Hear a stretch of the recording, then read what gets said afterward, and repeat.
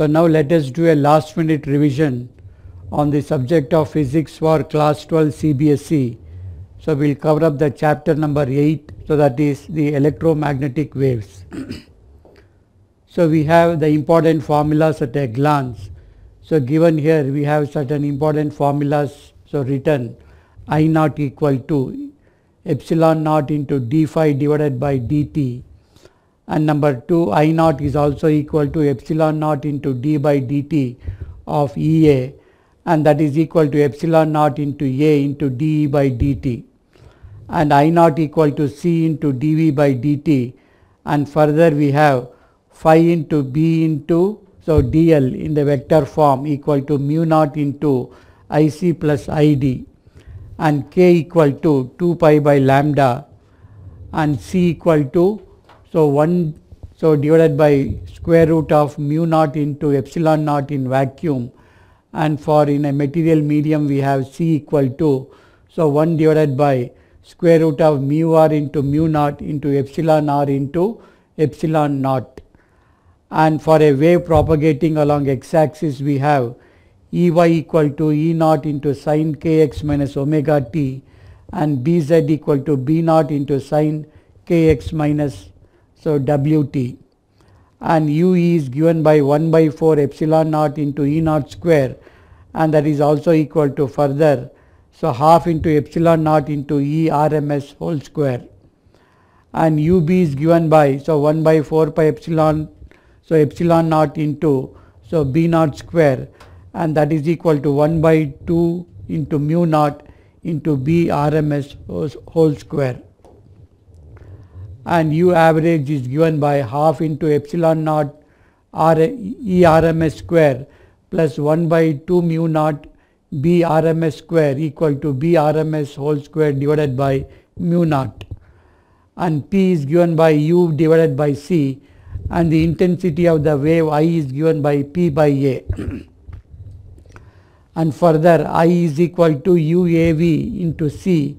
and that is equal to epsilon naught into E RMS whole square into C, and S vector is given by 1 by mu naught into E vector into B vector. So thus we have seen certain important formulas at a glance. So now we will see certain graphs, say for a plane progressive electromagnetic wave propagating along the z plus direction. The electric and magnetic fields can be written as shown here. We have E equal to E naught into sin kz minus omega t, and the magnetic field B is given by B naught into sin kz minus omega t. And the amplitudes of electric and magnetic fields in free space in an electromagnetic waves are already related to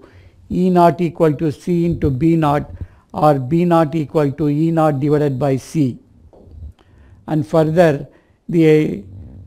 electromagnetic spectrum, so can be understood as like this. For the radio waves the spectrum ranges between, so lambda greater than, so 10 to the power of 8 nanometer, and this application so is among the radio and TV signals. And for microwave the spectrum lies between 10 to the power of 8 and 10 to the power of 5 nanometer, and has its application over, so microwave oven and radar. And for infrared waves the spectrum ranges between, so 10 to the power of 5 and 700 nanometer, and its application lies in the night vision. And for visible light the ranges from 700 to 400 nanometer, and its application is observed in the world, so to observe the world. And the ultraviolet rays has a range of 400 to 10 nanometer, and its application is to destroy the bacteria. And the X-rays has a range of 10 to 0.01 nanometer, and its application is useful in to detect the bone break or fracture. And gamma rays has a range of 0.01 nanometer, and the application is in the area of to treat the cancer. So thus we have made an important and last minute So last minute understanding of the formulas and glance, and made a quick revision of the subject of physics in the chapter number 8. So thank you.